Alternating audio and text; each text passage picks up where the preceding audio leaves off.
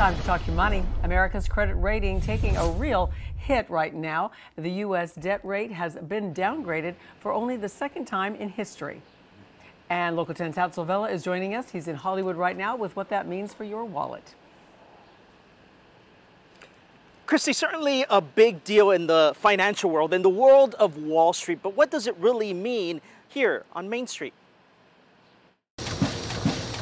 The financial world is watching closely. Fitch Ratings downgraded the U.S. debt rating from a perfect AAA to a AA+.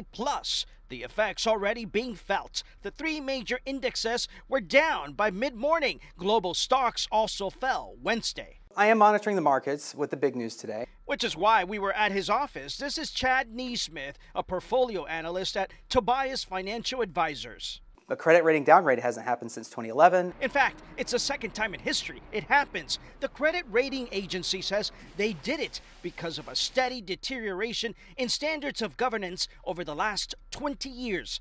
That simply means Washington cannot get its act together. Just this May, both parties bickered over raising the debt limit to keep the government from defaulting on its financial obligations. Part of this has to do with just overall the polarization that we've seen in politics over the long term. Today, the Treasury Secretary says she strongly disagrees with the downgrade, pointing to positives in the economy. Its flawed assessment is based on outdated data and fails to reflect improvements across a range of indicators.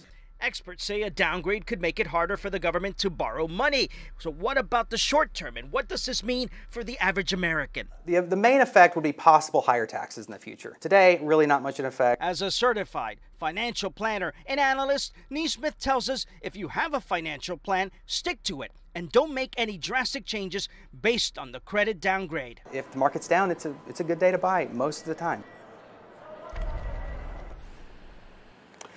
And so you saw that raising the debt limit is one of the reasons that we're here in this situation. Again, another conversation about that expected to happen once again in 2025. We'll keep monitoring and tell you what happens then, of course. For now, reporting live in Hollywood, I'm Hatzel Vela, Local 10 News. Hatzel, thank you.